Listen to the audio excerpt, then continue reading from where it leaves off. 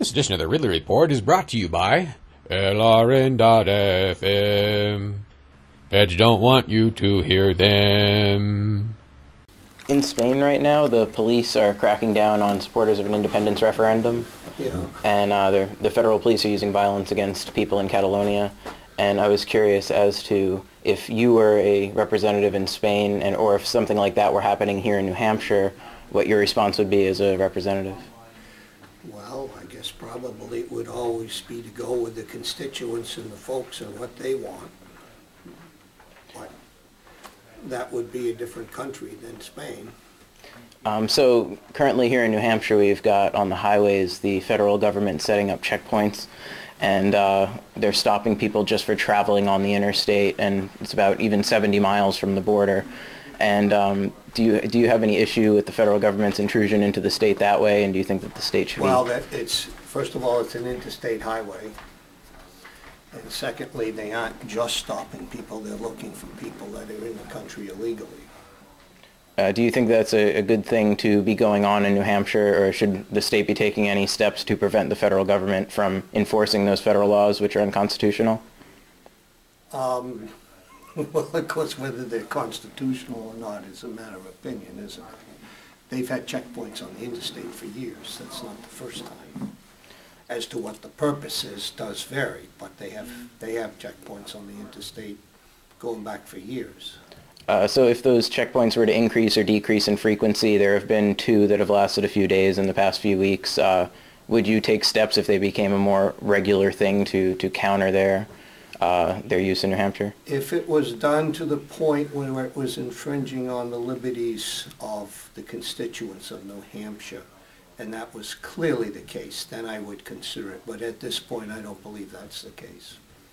All right, and another quick question I had for you. I guess on Representatives Hall, when they're having votes, there have been measures taken to prevent representatives from filming. Glenn Aldrich, or video recording more specifically.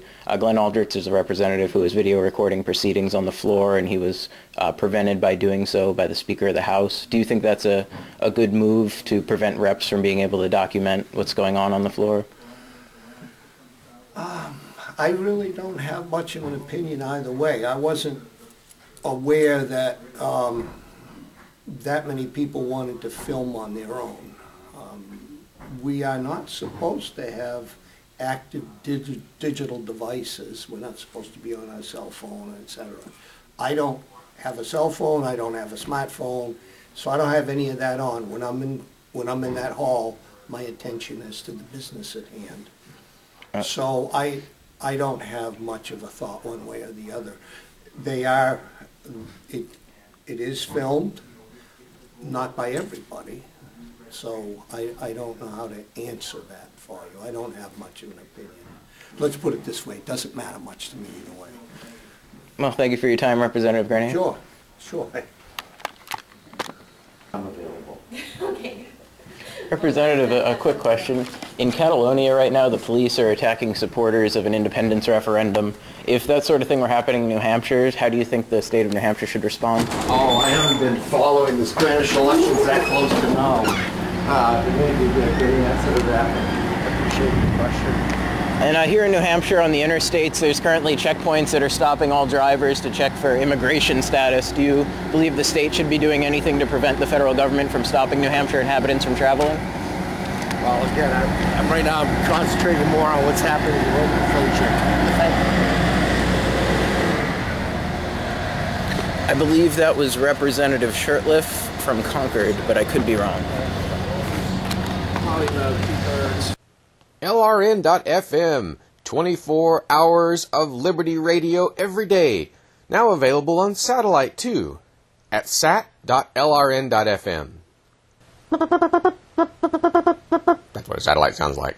Put it on your unlicensed station. Wear it in your hair. But above all, don't despair. The Liberty message is getting out. And right now, you're missing it. Or maybe you're not. But skip on over to LRN.FM. Feds don't want you to hear them.